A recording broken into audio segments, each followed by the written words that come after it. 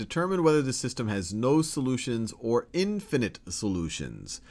So let's think about how we can go about doing this. So if at any point we might not have to solve this entirely if we somehow get something that's nonsensical, which will tell us there's no solutions, or we might have to go further and see if it's one or infinite solutions. Although it looks like one solution isn't an option here given how this question is phrased.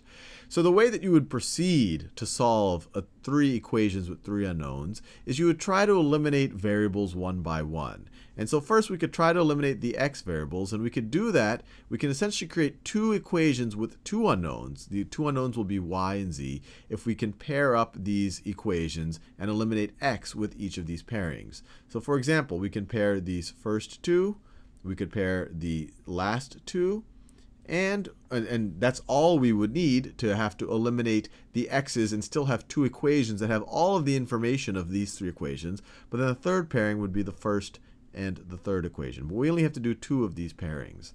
Now, just to show you what I mean by these pairings, what I want to do is take these first 2. I'm going to take this first, I'm going to pair this first pairing right over here, and I'm going to use them to eliminate the x terms. And over here I have 2x, over here I have 8x. If I could turn this 2x into a negative 8x, I could add both sides of these equations to each other and the x terms would cancel out.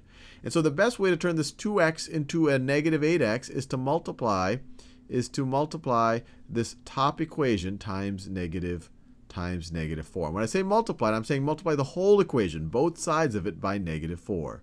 So 2x times negative 4 is negative 8x. Negative 4y times negative 4 is plus 16y, or positive 16y.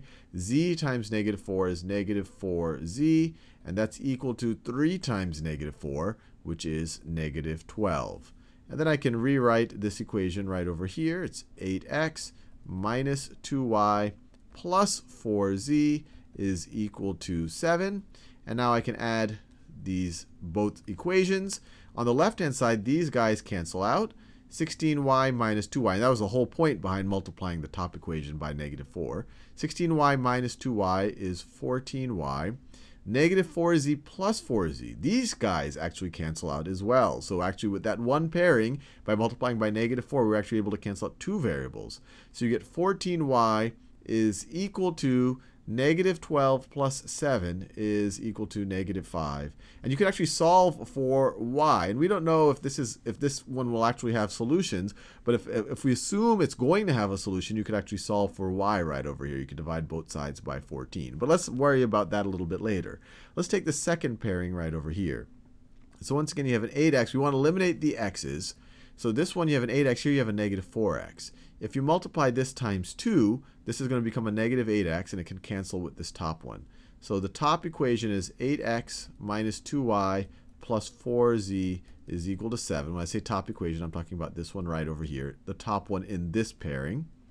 And this bottom equation, I'm going to multiply times negative 2. I'm going to multiply it times negative 2. Sorry, times positive 2.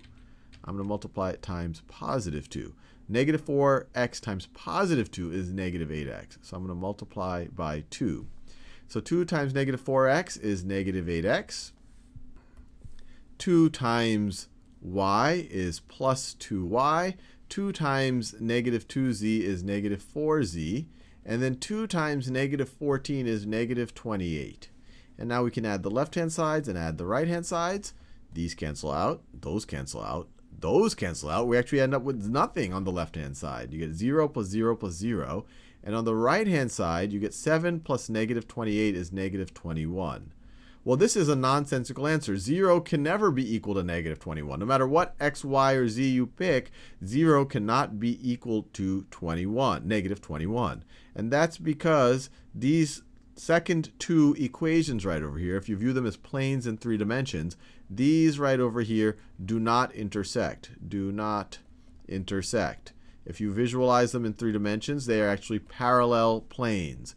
And since these last two definitely do not intersect, we can say that this system has no has no solutions. It doesn't matter if this first equation intersects one or both of these. The fact that these two don't intersect tells us that there's no unique point, x, y, z coordinate, a point in 3 dimensions, that satisfies all 3 of them, because there's no unique x, y, z that can satisfy these two, because these are parallel planes. They do not intersect.